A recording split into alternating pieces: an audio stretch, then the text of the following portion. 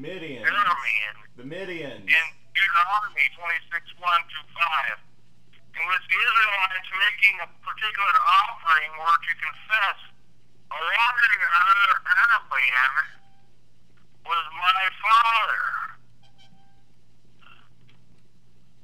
You're like your father. That's funny. You get that? What's exciting? Okay. You like this whole book, I just can't figure another place to start where it's real exciting. Well, maybe in about 2,000 hours of working on it, we might figure out something. Maybe if I read it. Remember that Russian lady that... Hey, Todd. There you go. Todd, clock off for a second. Remember that Russian lady? Seriously have come to the throne. Under more favorable circumstances, the military security of the nation was unchallenged, and the nation was peaceful and prosperous. Judah and Israel were as many as the sand by the sea. They ate and drank and were happy. Some that lived over all the kingdoms from the Euphrates to the land of the Philistines, and to the border of Egypt. They brought tribe and served Solomon all the days of his life. For he had dominion over all the region west of the Euphrates from Timsah to Gaza, and he had peace on all sides around him. And Judah and Israel dwelt in safety from Dan even to Beersheba. Solomon also had 40,000 stalwart horses for his chariots and 12,000 horsemen. Why do you got so many horses for her?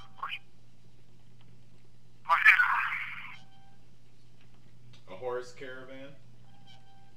Horse caravan. The area electorally ruled by Solomon extended from the Euphrates River to Egypt.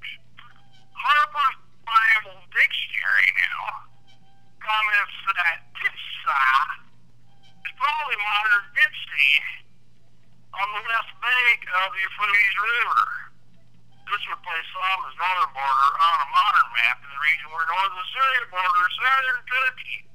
The statement that Solomon ruled all the kingdoms west of the Euphrates confirms that the Syrian Aramean kings conquered by King David in that region remain subordinate vassals to King Solomon. The Syrian also conquered Syrian Arameans. Wish I had how to pronounce that word. Whatever east of the Euphrates. First Chronicle 19:16-19. Check it if you want. It's possible that King Solomon also had Aramean vessels east of the Euphrates River as well. Okay. It's possible too. It's possible that Solomon, a bunch of This is like an exercise in passive-aggressive behavior, I think. Or something like that. God said to him, because you have houses and have not asked for yourself long life or riches, or the life of your enemies, but have asked for yourself understanding to discern what is right.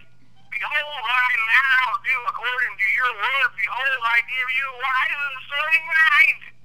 Who is not like you have been before you, and none like you shall rise after you. I give you also what you have not asked, both riches and all honor, and no other king shall compare with you all your days.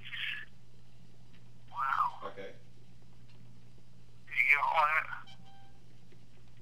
God, darn the King Solomon. You get high up your own. God kept these promises to King Solomon in ways our modern world does not appreciate or grasp.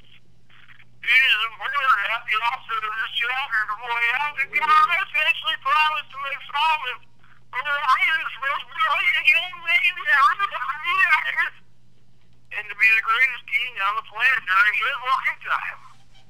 It is even more important to understand that Solomon received this offer just because of his excellent attitude toward God. I think I'm going to be sick. Legitimate wisdom was a direct gift from God. Now, it was real favorable to X.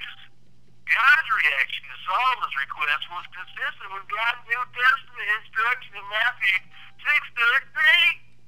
That people should seek first the kingdom of God and his righteousness, and all these things, your blessings shall be added unto you. Yeah, he prayed for wisdom. I know what he did. I tried that, actually. It's weird. You get on this learning curve. Todd, do that thing that Solomon did. He prayed for wisdom. It's weird. If you get wisdom right from the beholder, like Solomon asks for, he prayed for wisdom. Solomon in righteousness is top priority. Priority number one, righteousness here. And God had material blessings as a direct result.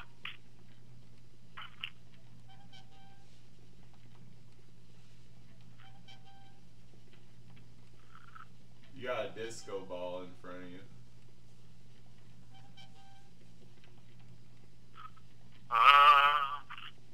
They pause for this commercial break. You got any hymnals or anything? Has it been more than 3 days since you had a good bowel movement? About 4 days. I need to get that. I need to get more magnesium, I think. More magnesium. We'll start back after this. We ponder pornography or polygamy. Is polygamy the rule among Muslims? While the Quran permits polygamy, many Muslims have only one wife because of the numerous widows that were left after costly battles. Now, the Quran made room for polygamy, and if ye fear that ye will not deal fairly by the orphans, marry other women who seem good to you. 2 or 3 or 4. And if ye fear that ye cannot do justice to so many, then only of the captives that your right hand possess. A biography of Muhammad by Ibn Hisham mentions that Muhammad married a wealthy widow, Khadijah, 15 years his senior. After her death, he married many women. When he died, he left 9 widows. Another form of marriage in Islam is called the mutah. It is defined as a special contract concluded between a man and a woman to offer an acceptance of marriage for a limited period of time. No, that's forbidden. That's forbidden. That's Shiite. That's that Shiite stuff you were talking about yesterday. Specified dowry like contract for permanent marriage. Islam by Mustafa al-Rafi. The Sunnis call it a marriage for pleasure, and the Shia a marriage to be terminated in a specific period. States the same source. Children of such marriages are legitimate and have the same rights as the children of a permanent marriage. Apparently, this form of temporary marriage was practiced in Muhammad's day, and he allowed it. Sunnis insist that it was prohibited later, while Imamis, the largest Shiite group, believe that it is still in effect. In fact, many practices it, especially when a man is absent from